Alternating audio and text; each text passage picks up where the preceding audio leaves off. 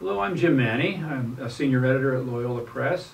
I'm one of the editors of the Ignatian Prayer Adventure Retreat. Now this week of the retreat we're talking about sin.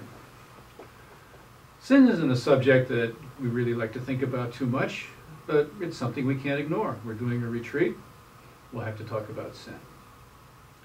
For myself, for a long time I was accustomed to thinking about sin as acts that violate moral laws, like stealing is a sin.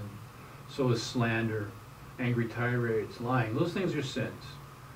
Yes, but I came to realize that sin goes deeper than that. Stealing and lies, those things arise from big disorders deep inside, and that's where the problem is. The sin problem isn't just the bad things I do. The problem is that I'm the kind of person who does bad things. In other words, the sin problem is me.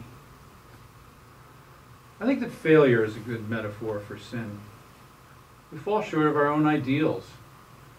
We don't thwart God so much as thwart ourselves. We all know what failure is like. It's a very concrete, very common experience. A pet project falls apart. And we don't get the job we wanted. Children misbehave. A friend cuts off contact. Marriages collapse. You know, most things don't work out the way we'd like them to. Most of the time, we don't act the way that we want to act. Sin hobbles our relationship with God, not because it's a black mark in a book kept by the divine scorekeeper. It hobbles our relationship with God because it makes us less able to give and receive love. Looking at our sins and faults allows us to take responsibility for them. We can possess them, they no longer possess us, and we become more and more able to give our whole selves to God and to become the people we're created to be.